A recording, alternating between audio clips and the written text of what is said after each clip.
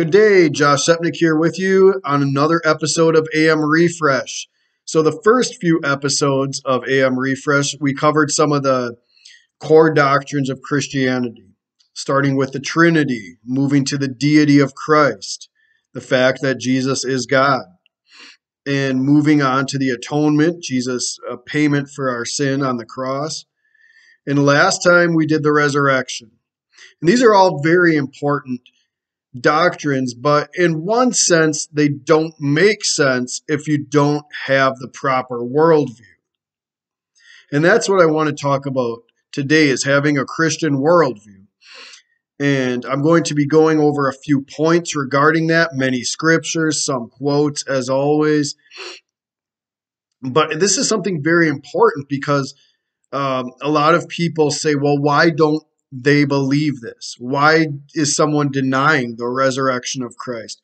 Why would someone say that Jesus was not God, or that he was not always God, or he was born, he was a created being? Or like some, I believe it's the Mormons that say that Jesus is a spirit brother of Lucifer. These crazy beliefs, why do people believe that? And really it has to do with their worldview. So I'm going to hop right into it. And I'm going to say that, and our first point is that the Christian worldview starts with the Bible. In fact, a Christian worldview is synonymous with a biblical worldview. There is no such thing as a non-biblical Christian worldview, because Christianity is based off the Bible. So if you're talking about a Muslim, they have an Islamic worldview that is driven by the Quran and the other writings of Islam. Same thing with a Hindu or a Buddhist with their writings, the Catholics or a Roman Catholic. Yes, they have a scripture, their Bible with the Apocrypha in it, as well as the writings of bishops and the current pope and old popes and all sorts of things that they consider their catechism. And if you are a proponent of psychology, you have the writings of guys like Sigmund Freud, B.F. Skinner, Carl Jung, and many others that you would say would be sort of your scriptures that you would follow or base your teachings on. Christianity has the Bible. In John 1:1, it says, "In the beginning was the Word." Of course, that's the Lord Jesus Christ. And Jesus was the Word made flesh. He was the Word of God to man. But he gave us the Bible. God gave us the Bible, and that is the written Word. John 17:17 says, "Sanctify them with your truth. Your word is truth." Psalm 119:160 says, "Your word, O Lord, is settled forever in the heavens." There's no changing God's word. Right? In Isaiah 40, it says, "The grass withers, the flower fades, but the word of God stands forever." Jeremiah 23:29. "Is not my word like fire, declares the Lord, and like a hammer that breaks the rock in pieces?" In the book of Hebrews, chapter 4, verses 12 and 13, we're told that the word of God is quick, it's powerful, it's sharper than any two-edged sword, and pierces to the dividing asunder of soul and spirit, joint and marrow. It's a discerner of the thoughts and intents of our heart. And from that word, nothing is hid, but everything is laid bare for the one to whom we have to give an account to. So this word will one day judge us. And this word is what we need to judge our lives by and what Christianity is based off of. Again, you cannot have a Christian worldview without basing it on the Bible. It starts with the Bible and really ends with the Bible as the final authority. We must subject ourselves to the Bible because it is the Word of God. Now, Jesus gave credit to the Bible. He quoted it many times in the New Testament. He was constantly quoting Scripture. And he's telling the Pharisees and these religious leaders, haven't you read this? Well, of course they've read it. They've been trained in it their whole lives. But he says, you err because you don't know the Scripture. You don't know the power of God. You don't base your life off of it. You don't obey it. You twist it. So not only is the Christian worldview based on the Bible, but it's also based off of a proper response to the Bible, of obedience to the Word of God. And again, Jesus gives credit to the Bible. In Matthew 4:4, he says, "Man shall not live by bread alone, but by every word that proceeds out of the mouth of God." He said that when he was tempted by the devil. Now he's quoting actually from Deuteronomy chapter 8, verse 3. So we're not just to live by physical food to keep us alive and nourish us, but spiritual food as well. Like it says in the book of Psalms 34:8, taste and see that the Lord is good. And we do that by getting in his word. John 10, Jesus was talking to the religious leaders, having another confrontation with them, which happened many times. And again, the interesting thing is that he always went back to Scripture. That's where he got his authority from. But Jesus said to them, he was debating about the law. And the Jews were saying that he broke the law because he was claiming to be God. But Jesus said to them, "Is it not written in your law, I said you are gods?" And that's that's a verse that's twisted many times. But anyways, if he called them gods to whom the word of God came, and Scripture cannot be broken. Jesus right there saying Scripture cannot be broken. Do you say of him whom the Father consecrated and sent into the world, you are blaspheming because I said, I am the Son of God? So you have the Word of God who says that the Word of God cannot be broken. And they are accusing the Word incarnate of blasphemy, and they don't even know the written Word. Matthew 5, Jesus is talking in the Sermon on the Mount. Matthew 5, verses 17 and 18. Listen to this. Why did Jesus come? Did he come to get rid of the law? Did he come to get rid of the word of God or parts of it? Listen to this. Do not think I have come to abolish the law or the prophets. I have not come to abolish them, but to fulfill them. For truly I say to you, until heaven and earth pass away, not an iota, not a dot. In another translation says, not a jot or a tittle, just the smallest bit, will pass from the law until all is accomplished. So Scripture, Jesus was constantly quoting Scripture. And some people say, well, you can't prove Scripture by quoting Scripture. And there are many proofs that Scripture is the Word of God. But the greatest proof is the change of lives and the power of the Word of God. Like Charles Spurgeon said, if you have a lion, you don't sit there and defend the lion. You let the lion loose. The lion defends itself. And that's the way it is with the Word of God. We have to let that lion loose. And there's a place for apologetics. There's a place for knowing facts about how the manuscripts were preserved, the Dead Sea Scrolls, the accuracy between all of the copies that were found in the ancient manuscripts. There is a place for them, even archaeology in the different places in the Scripture that were found and the things that were found to be true centuries and millennia later. But I will say this, ultimately, the Word of God itself is its best authority, its own best authority. So it starts with the Bible. Number two, it saturates all of life. So it impacts all of your life. And the main reason for this is that it's God-centered. So your life is no longer about you, it's about God. So a long time ago, there were a group of men that came together. And these were men that were studied in the Word of God. They were very brilliant. They loved God. And they put together this thing called the Westminster Shorter Catechism, finished in 1647. So we're talking good 375 years ago. And these guys came together and they answered many questions. And one of them was, what is the chief end of man? Here's the answer they came up with. Man's chief end is to glorify God and to enjoy him forever. And that is a powerful statement because it's starting with God and not with man. It's starting with the Word of God, but it's really starting and ending with God. It's very God-centered, the Christian worldview is.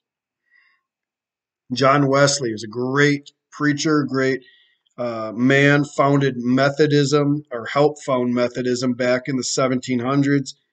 He said that man's chief end is that man might know and love and enjoy and serve his great creator to all eternity.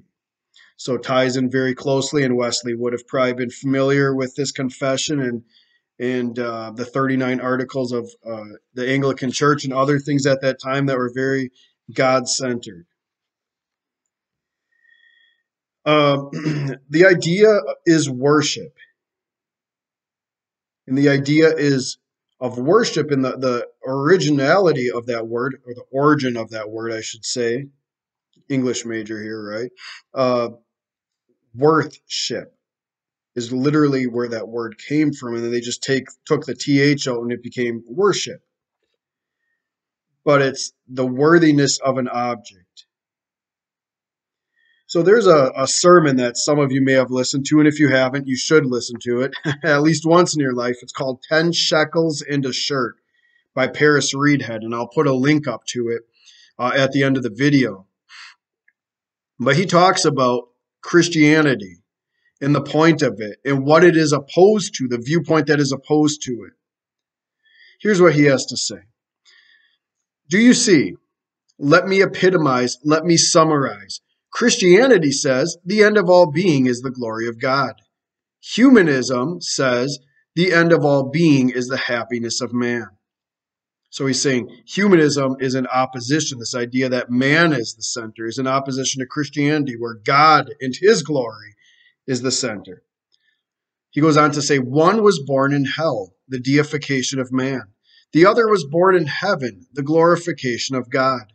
One is a Levite serving Micah, and the other is a heart that's unworthy, serving the living God, because it's the highest honor in the universe. And it's statements like that that made many people say that it was the greatest sermon of the 20th century there. Because it pointed out the flaw of humanism that came into the church in the 20th century, and really how man became the center of it instead of God. And God always was the center of the church and the Christian church, and Jesus Christ and him crucified, because he is worthy. Many scriptures talk about this in the Bible. I'm just going to read a handful, starting with Psalms. I love Psalms. If you ever just need some encouragement, some direction, I mean, there's 150 of these things, so read the Psalms. Psalm 145:3. Great is the Lord, and greatly to be praised, and his greatness is unsearchable. Also in the Old Testament, 1 Chronicles 16:25. For great is the Lord, and greatly to be praised, and he is to be feared above all gods. And that is also repeated in Psalm 96:4. 2 Samuel, touching on some books we don't read a lot here, but we should, because they have statements like this. 2 Samuel 22:4. I will call upon the Lord, who is worthy to be praised, and I am saved from my enemies. The book of Hebrews, another great book to read, especially if you're confused about salvation in the Old Testament, the New Testament, the Old Covenant, and the New Covenant. Hebrews makes a lot of things very clear. And it elevates Jesus, because the Lord Jesus Christ is the most important figure in history, and he is also the center of the Bible. It says, for Jesus has been counted worthy of more glory than Moses, as much more glory as the builder of a house has more honor than the house itself. So the Lord Jesus is the one who made Moses. So just like the person who builds the house can receive the credit and not the house itself, so the Lord Jesus receives the credit. He is the center. Moving on to the book of Revelation, I have a couple of scriptures from there. Revelation 4:11. Worthy are you, O our Lord and God, to receive glory and honor and power, for you created all things, and by your will they existed and were created. Then Revelation 5:12. I'm going to go back to 11. We'll read 11 and 12. Then I looked, and I heard around the throne and the living creatures and the elders the voice of many angels, numbering myriads and thousands of thousands, saying with a loud voice, Worthy is the Lamb who was slain to receive power and wealth and wisdom and might and honor and glory and blessing. So again, he is worthy. We are not. And I think that it was interesting as I was searching for scriptures. I was searching online for scriptures that talked about his worthiness. It was hard to find them because there were so many that wanted to talk. Literally, people had web pages just devoted to how we are worthy of God and God's love. And apart from God and Christ himself, there's nothing worthy in us. And we should not even focus on the fact that we are not worthy so much, although we need to recognize that. We need to focus on him. Martin Lloyd-Jones, the great preacher of the last century, said, if we only spent more of our time looking at Christ, we should soon forget ourselves. And that's what true Christianity is. True humility, too, is just that forgetting more and more. He must increase, but I must decrease, like John the Baptist said. And he lost his head for that. But he realized Christ was the one that was important. He is worthy. Listen to his words in Matthew 10 as he's talking about the cost of discipleship. Matthew 10, 37 through 39. Whoever loves father or mother more than me is not worthy of me. And whoever loves son or daughter more than me is not worthy of me. Whoever does not take his cross and follow me is not worthy of me. I'm not worthy of him. But he says, if you want to follow me, you need to do these things, or you are not worthy of me, of the Lord Jesus. It says, whoever finds his life will lose it. Whoever loses his life for my sake will find it. All right. Want to look quick at a count here. Luke chapter 7, verses 1 through 10. I want you to pay attention to this story because we have a couple instances of the word worthy in here, and I want to see who it's directed to. Luke 7, after Jesus had finished all his sayings in the hearing of the people, he entered Capernaum. Now a centurion had a servant who was sick and at the point of death, who was highly valued by him. The centurion is a Roman leader who is accountable for 100 soldiers. He's in charge of 100 soldiers. Hence centurion, like century, 100 years. And we call it what a century, but centurion. When the centurion heard about Jesus, he sent to him elders of the Jews, asking him to come and heal his servant. And when they came to Jesus, they pleaded with him earnestly, saying, He, that is the centurion, is worthy to have you do this for him. For he loves our nation, and he is the one who built us our synagogue. I want to stop right here. These people saying the centurion is worthy. Now, I will say, from a human standpoint, they were correct. For to say, oh, I hope God blesses this person. Look at all they're doing for other people. That's certainly a noble cause. And I think in this place, I don't think that these people were wrong.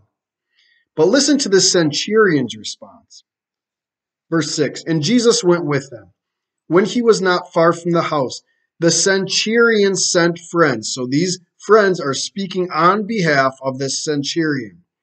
And these friends said to Jesus, Lord, do not trouble yourself, for I am not worthy to have you come under my roof. Well, hold on here. These people are saying he's worthy for you to have him do this. This centurion who believes, who has saving faith in Christ, he's saying, I'm not worthy. I'm not worthy for you to even come here under my roof. He knew, he said, this is the Messiah. This is God in the flesh. The centurion believed in him, and he knew that he was worthy, that God was worthy, that Christ was worthy, that he was not worthy to have him come under my roof. Therefore, I did not presume to come to you, but say the word and let my servant be healed. For I too am a man set under authority, with soldiers under me. And I say to you, to one, go, and he goes, and to another, come, and he comes, and to my servant, do this, and he does it. When Jesus heard these things, he marveled at him, and turning to the crowd that followed him, he said, I tell you, not even in Israel have I found such faith. And when those who had been sent returned to the house, they found the servant well. So it's interesting here because Christ healed him, and it was because of this man's faith. But it was not this man's faith in himself or his faith in his faith. It was his faith in Christ. And he recognized Christ's worthiness, not his own. So again, God-centered, God-saturated. That is the focus. I have to get moving on here. Point 3, a Christian worldview stands against the culture. So there's a separation. All right, you see this in Israel. You see it in examples of stories like Elijah, the account of Elijah and the 450 prophets of Baal. He's after God consumed the water-soaked sacrifice of Elijah, he says, all right, everyone who is for God, come over here and let's kill these prophets of Baal. Who's on God's side, right? There's a hymn that, I don't know, maybe some of you are familiar with, who is on the Lord's side. So there was a separation in Israel where God was separating them constantly from the nations around them because he wanted them to stand away from those godless cultures who worshipped idols. The book of Isaiah, chapter 52, verse 11. And again, I apologize. I'm still getting used to working eSword here. It says, depart, depart, go out from there. God's talking to Israel. Touch no unclean thing. Go out from the midst of her. Purify yourselves, you who bear the vessels of the Lord. And then we're going to move to the book of Ezekiel, chapter 20, in verse 41. As a pleasing aroma, God's saying to Israel, as a pleasing aroma, I will accept you when I bring you out from the peoples and gather you out of the countries where you have been scattered. And I will manifest my holiness among you in the sight of the nations. And God, in a sort of physical, visible way, with the nation of Israel, is giving an example for what he will do in the new covenant with the church in separating them. The called out ones. The ecclesia is the Greek word which means called out, the separated church. And we get this idea also further in the book of 2 Corinthians 6, verses 14 through 18. Do not be unequally yoked with unbelievers. For what partnership has righteousness with lawlessness? What fellowship has light with darkness? What accord has Christ with Belial? What portion does a believer share with an unbeliever? What agreement has the temple of God with idols? For we are the temple of the living God. As God said, I will make my dwelling among them and walk among them, and I will be their God, and they shall be my people. Therefore go out from their midst and be separate from them, says the Lord, and touch no unclean thing. Then I will welcome you, and I will be a father to you, and you shall be sons and daughters to me, says the Lord Almighty. And that verse 17 there is really a culmination. It's a combination of those two verses, Isaiah 52:11 and Ezekiel 20:40. But now this is talking to the church, the called out ones. Don't be unequally yoked. Don't tie in with this world, with unbelievers in business and living arrangements, marriage, the closest friends, those sorts of things. They need to be believers. Our time should be spent primarily with the church. Of course, there's evangelism. Of course, we have work and other things, but we need to spend as much time as we can with other believers.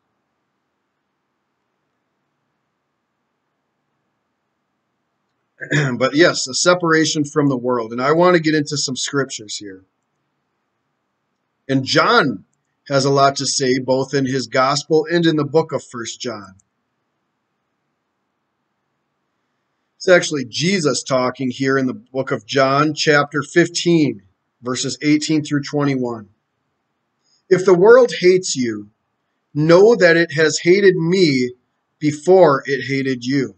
If you were of the world would love you as its own. But because you are not of the world, but I chose you out of the world, therefore the world hates you. Again, chose out of the world, called out of the world, ecclesia, church, called out ones. Remember the word that I said to you, a servant is not greater than his master. If they persecuted me, they will also persecute you.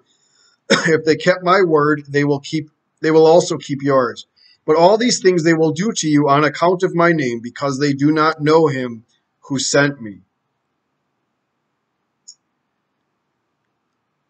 So again, Jesus saying, I called you out of the world, but the world will hate you, the world system. Not the physical world, but the system of the world. And we'll get to that in a second.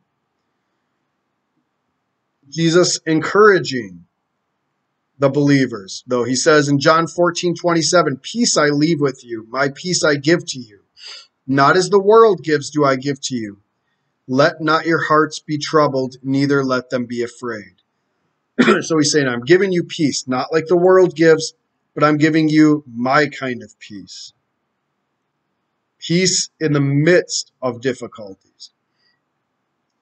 He reinforces this. John 16:33. I have said these things to you, that in me you may have peace. In this world you will have tribulation, but take heart. I have overcome the world.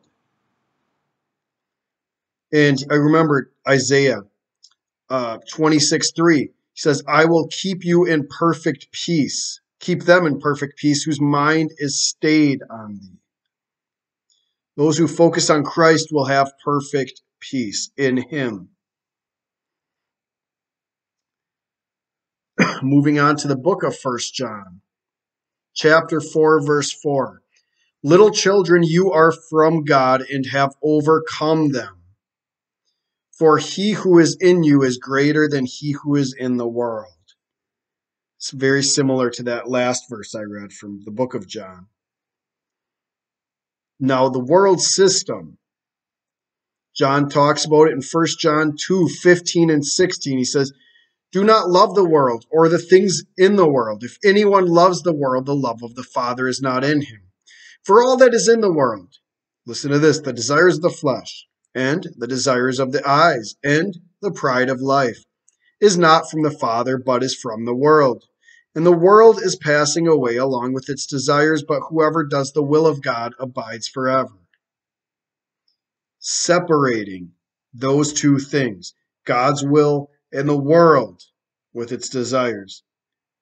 And this is a very strong passage. In fact, I believe this was the passage that the great Dr. R.A. Torrey ended up having on his tombstone. And he lived it. And will we live it? Stand against the culture.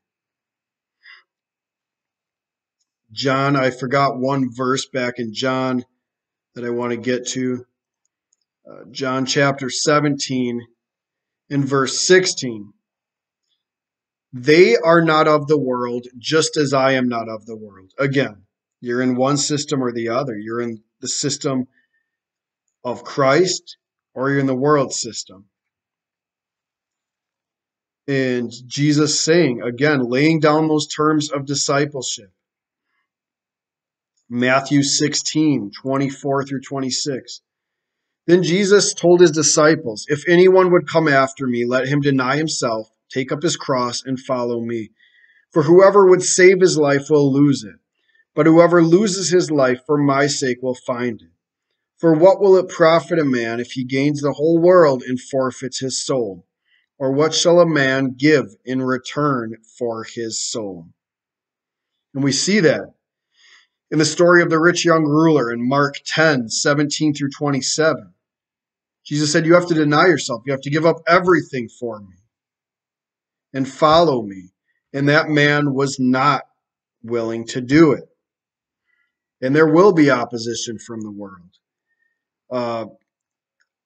Paul, who wrote much of the New Testament, just an amazing testimony, he talks about all the different things he went through, his suffering for Christ. Are they servants of Christ? Talking about these false apostles who are boasting and calling Paul a false apostle. He says, are they servants of Christ? I am a better one. I am talking like a madman, with far greater labors, far more imprisonments, with countless beatings, and often near death. 5 times I received at the hands of the Jews the 40 lashes less one. 3 times I was beaten with rods. Once I was stoned. 3 times I was shipwrecked. A night and a day I was adrift at sea, on frequent journeys, and dangers from rivers, dangers from robbers, danger from my own people, danger from Gentiles, danger in the city, danger in the wilderness, danger at sea, danger from false brothers, in toil and hardship, through many a sleepless night, in hunger and thirst, often without food, in cold and exposure. And apart from all these things, there is the daily pressure on me of my anxiety for all the churches. Who is weak, and I am not weak? Who is made to fall, and I am not indignant? He was treated like this because he was not a part of the world system, because he preached Christ and him crucified. He's a servant of Christ. And this, if you will, is his payback, all this danger and all of this tribulation. Like it says in the book of Acts, is through many tribulations you have to enter the kingdom. Not that going through tribulation will save you, but when you are saved, you will go through many trials.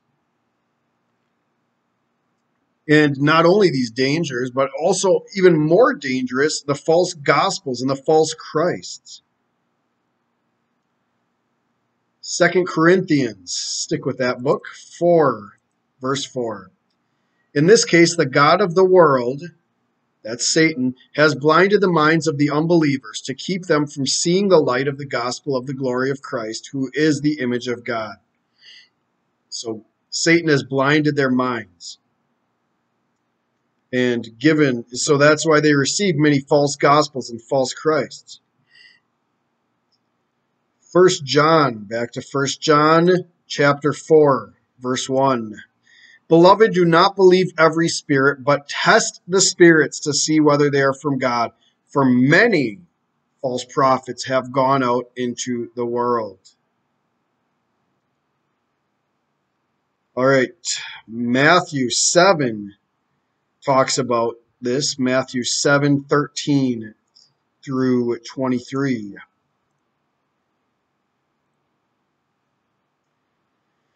Enter by the narrow gate, for the gate is wide and the way is easy that leads to destruction, and those who enter by it are many. For the gate is narrow and the way is hard that leads to life, and those who find it are few. Beware of false prophets who come to you in sheep's clothing, but inwardly are ravenous wolves. You will recognize them by their fruits. Are grapes gathered from thorn bushes or figs from thistles? So every healthy tree bears good fruit, but the diseased tree bears bad fruit. A healthy tree cannot bear bad fruit, nor can a diseased tree bear good fruit. Every tree that does not bear good fruit is cut down and thrown into the fire. Thus you will recognize them by their fruits. Not everyone who says to me, Lord, Lord, will enter the kingdom of heaven, but the one who does the will of my Father who is in heaven. On that day many will say to me, Lord, Lord, did we not prophesy in your name and cast out demons in your name and do many mighty works in your name? And then will I declare to them, I never knew you. Depart from me, you workers of lawlessness. In Matthew chapter 24, when Jesus is talking about the times near his return, and of course his return also, Matthew 24, verses 23 through 31. Then if anyone says to you, look, here is the Christ, or there he is, do not believe it. For false Christs and false prophets will arise and perform great signs and wonders, so as to lead astray, if possible, even the elect. See, I have told you beforehand. So if they say to you, look, he is in the wilderness, do not go out. If they say, look, he is in the inner rooms, do not believe it. For as the lightning comes from the east and shines as far as the west, so will be the coming of the Son of Man. Wherever the corpse is, there the vultures will gather. Immediately after the tribulation of those days, the sun will be darkened, the moon will not give its light, and the stars will fall from heaven, and the powers of the heavens will be shaken. Then will appear in heaven the sign of the Son of Man. And then all the tribes of the earth will mourn, and they will see the Son of Man coming on the clouds of heaven with power and great glory. And he will send out his angels with a loud trumpet call, and they will gather his elect from the four winds, from one end of heaven to the other. So these false people, these false Christs, false teachers, false preachers, they will say, look, here's Christ. And they'll lead people astray by saying they are the Christ, or by saying this person's the Christ, or this movement is of, and they're saying, wait, Jesus himself is saying, no, these things must happen first, and then he will return. Back to 2 Corinthians chapter 11, verse 4, Paul talking to the Corinthians. He says, if someone comes and proclaims another Jesus than the one we proclaimed, or if you have received a different spirit from the one you received, or if you accept a different gospel from the one you accepted, you put up with it readily enough. And he is saying that to their shame. Verses 12 through 15. What I am doing, I will continue to do in order to undermine the claim of those who would like to claim that in their boasted mission they work on the same terms as we do. For such men are false apostles, deceitful workmen disguising themselves as apostles of Christ. And no wonder, for even Satan disguises himself as an angel of light. So it is no surprise if his servants also disguise themselves as servants of righteousness. Their end will correspond to their deeds. And last, but certainly not least, Galatians 1, verses 6 through 9. I am astonished that you are so quickly deserting him who called you in the gospel of Christ and are turning to a different gospel. Not that there is another one, but that there are some who trouble you and want to distort the gospel of Christ. But even if we or an angel from heaven should preach to you a gospel contrary to the one we preach to you, let him be accursed. As we have said before, so now I say again. If anyone is preaching to you a gospel contrary to the one you received, let him be accursed. Anathema, damned, literally, is the meaning of the word in the original language, in the Greek. So almost more dangerous, really, and I would say actually it is more dangerous than that persecution, is this deception, the false gospels, the false Christ, the false spirits. But the most important thing is that we are for Christ and know him in the true Christ. Matthew 12:30, Jesus lays down the ultimatum. He says, whoever is not with me is against me, and whoever does not gather with me scatters. So he says, you're either with me or you're against me. And if someone is for him, we should not be against them. There are still 7,000 who haven't bowed the knee to Baal, like God told Elijah. And the thing is that even though sometimes we want to say, well, we're right about every little thing, the thing is that the Christian worldview is based off of the truth of God's word and the essentials of the Christian faith. But there are many things that are not essential and that have been disagreed on for years. Now, yes, there is only one meaning, but because we are humans, we do not completely understand it. But we must focus on the main things, and that's what I hope to do with this video series. A.W. Tozer said that the Christian church is like a body with a lot of organs, and there are only certain ones that are vital to existence. But there are other things, like a man can lose his toe or his leg or whatever and still live. And it's the same thing with some of those doctrines. Although we do need to study to show ourselves approved and to not be deceived and to not be carried away with this culture, because The biblical worldview, the Christian worldview, stands against the culture. And finally, the Christian worldview is spiritual in nature. It's not physical or political. In Ephesians 6, verse 12, Paul tells the Ephesians that we wrestle not against flesh and blood, but against principalities, against powers, against the rulers of the darkness of this age, against spiritual wickedness in high places. When Pilate was asking Jesus if he was a king, Jesus said, of course, he said that he came to bear witness to the truth, but he also said his kingdom was not of this world, and that if his kingdom was of the world, that his soldiers, or that his followers, would fight. They would fight like soldiers. But they didn't. In fact, when one of them tried to, he rebuked them. When Peter tried to cut off the high priest's servant's ear, Jesus rebuked Peter, and he healed the servant's ear. And then Jesus said to Peter, put your sword back into its place, for all who take the sword will perish by the sword. And it says in another translation, which is probably more popular in our hearing, those who live by the sword will die by the sword. Jesus' kingdom is spiritual in nature. It's not physical. It's not political. It's not mental.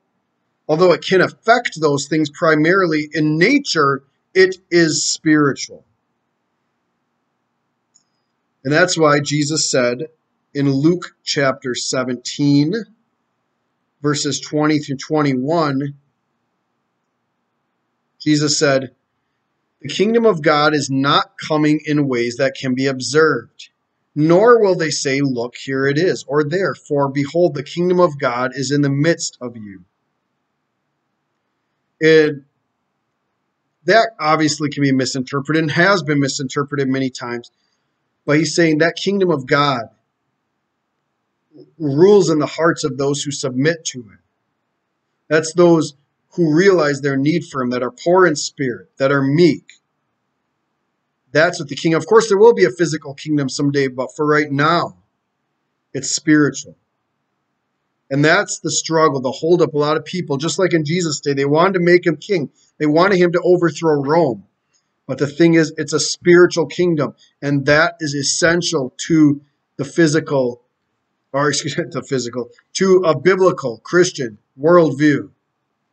There are two cities, if you will, two kingdoms. And Augustine said there's the city of God and the city of man. Now let's look at 1 Peter 2:9.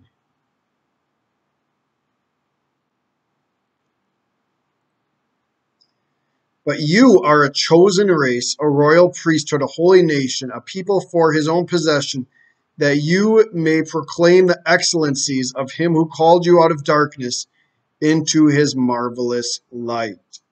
Another scripture talks about shining like lights in the midst of a dark and perverse generation. And that's the point, is that, again, the called out ones, it's a spiritual thing. We're not all, in the church is a spiritual organism that is called out by Christ.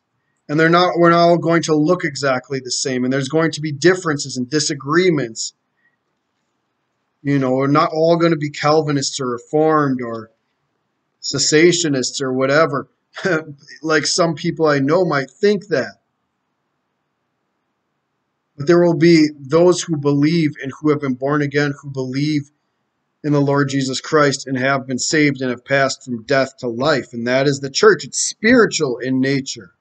And one day there will be a physical, visible church in the age to come.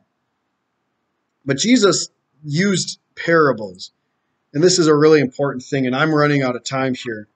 But Jesus used parables and spoke spiritually, because what that did was that hid the truth from unbelievers, and that's actually a merciful thing, so that they weren't exposed to more light and therefore more condemnation. But he spoke spiritually in parables. And we see that in Mark 8:13 through 21, where Jesus spoke spiritually about the leaven, and they thought He was talking about literal bread. Or John 2:19, where he said, destroy this temple and in 3 days I will build it up. He was talking about his body. But they thought he was talking about the physical temple. And also in John chapter 3, we see Jesus talking to Nicodemus. And just Nicodemus not getting it. And he was like the top leader in Israel in that day. In fact, Nicodemus means like Nike, like above Demas, which is just like person, the average person. He was above the average person, and yet he could not understand this because he was part of a system that was devoid of true spiritual truth. But Jesus said, I'm going to hide those things from the wise, and I'm going to reveal them to babes, like children, just little children. He said, that's why he said, in order to be converted, you have to become like a little child. And this, again, it's spiritual. It's trust in him and in his word. And that is the center of the Christian worldview. So again, the Christian worldview starts with the Bible. It saturates all of life. It's God-centered. It stands against the culture. It's opposed to the culture. And it is spiritual in nature. It's not physical, political, mental, or any of that.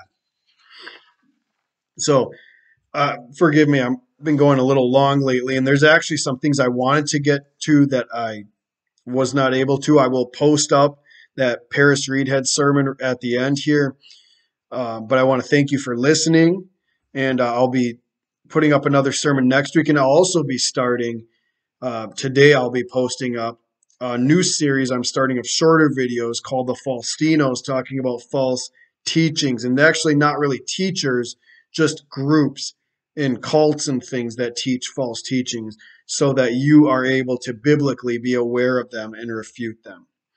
So God bless you, and may you have a wonderful day, and I'll see you next time.